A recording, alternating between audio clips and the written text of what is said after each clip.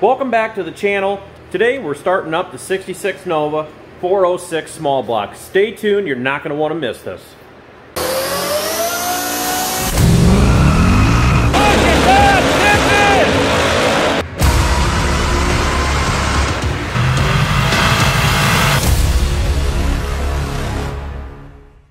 So first I want to start off by saying thank you to Motion Raceworks for letting us come down there and pick out what we needed. Here we've got our Dash 6 fuel line, we've got transmission fittings, we've got power steering fittings, and fuel line fittings. So let's go ahead and start getting this stuff ran and tidied up under the car so that way we can get one step closer to firing it up. So I've been working on the car here and I just want to give a few updates on what we've got done so far. We've actually gone ahead, kind of mocked up some of our brake line here from the caliper where we're going to mount it on the frame. We do have to weld a tab onto here. We did get some of the pre-bent lines. Obviously they bend them in shipping, so you got to kind of tweak those back.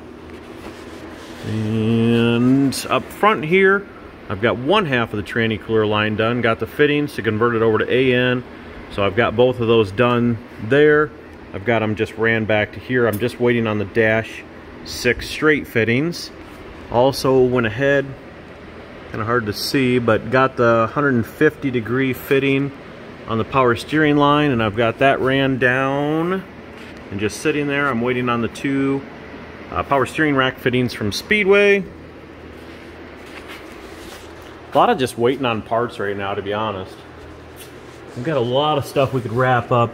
Went ahead and put just the first clamp in here, put a rib nut inside this channel.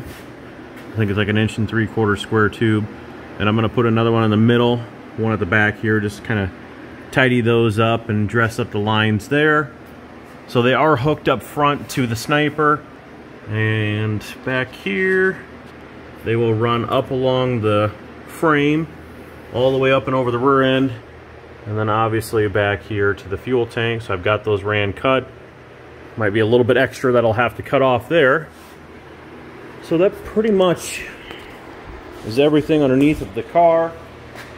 And I haven't really done a whole lot up front. I'm waiting on a power distribution block for hooking up wires under the dash. I want to keep the EFI system, as I stated before, separate from the entire rest of the wiring harness. That stuff hopefully will show up tomorrow. Got exhaust showing up, all kinds of fittings to wrap that up. Got to put an inline fuel filter in there yet and some other things, so I need to get that mocked up before I continue with the rib nuts and putting those clamps in there.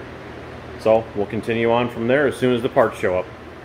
Alright, so it's the next day, actually 2 days later, and finally we have our package here from Speedy, and it has all of our fittings, stuff we needed there, stuff for running our power, also our wideband, brake line fittings and stuff to bolt to the third member, power distribution, hookups, and there's also a block in here for hooking up multiple terminal wires. We're going to put that in there to wire up some of the EFI.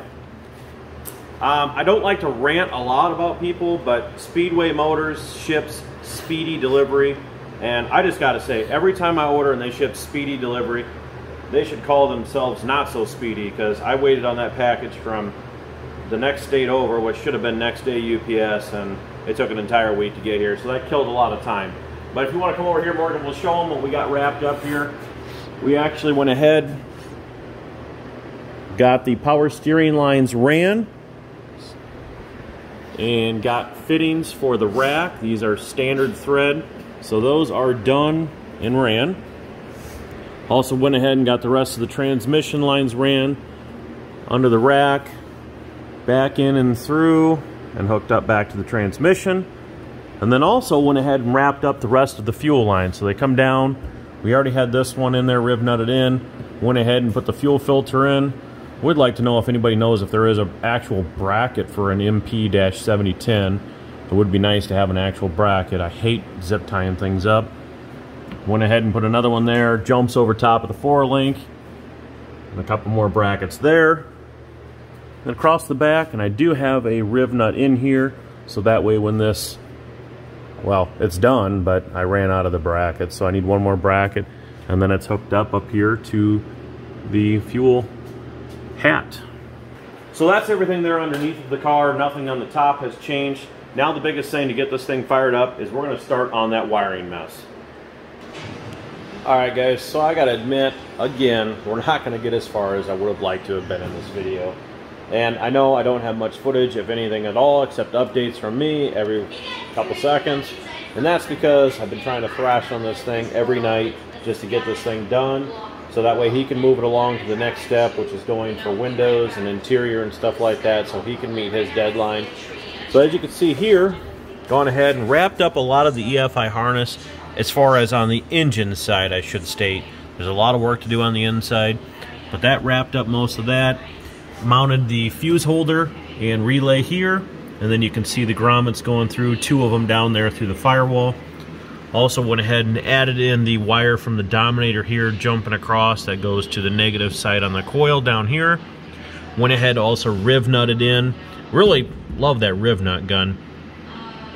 Put a positive and negative terminal post down here, that way we can get good clean power to the Dominator, or I guess the Sniper I should say, so used to my stuff. But the Sniper, it needs a good clean power source, and then anything else we want to tie into there for clean power. And then that's pretty much it. Brake lines, gonna have my brother come over and help me with all that stuff. And then if we move along to the inside, you can see here that terminal strip was added onto the firewall down here. And then I've started running some of that wiring here, just have a mess of stuff here. All this wiring over the tunnel is everything that I'm gonna do. And then that is actually the factory replacement wiring harness there.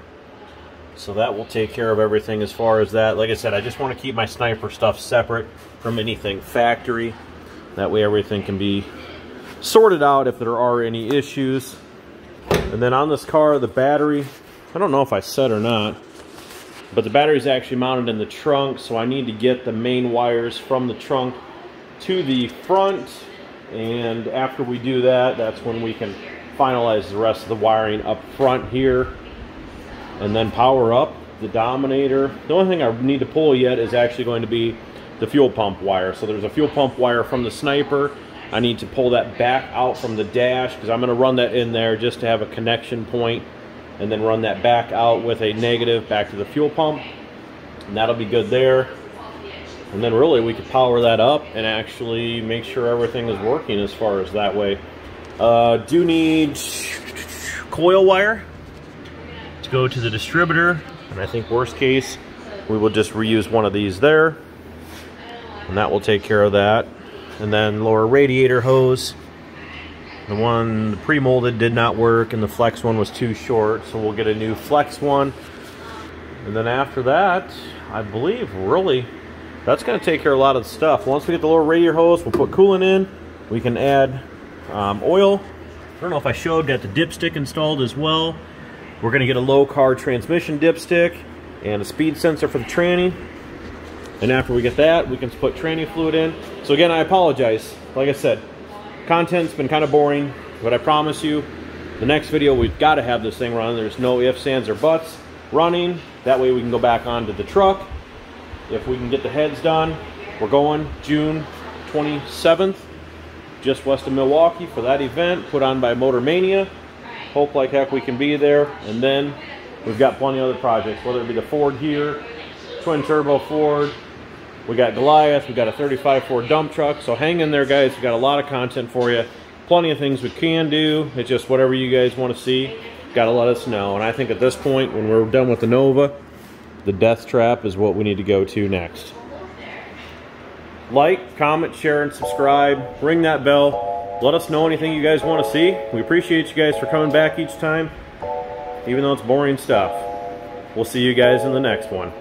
Thanks.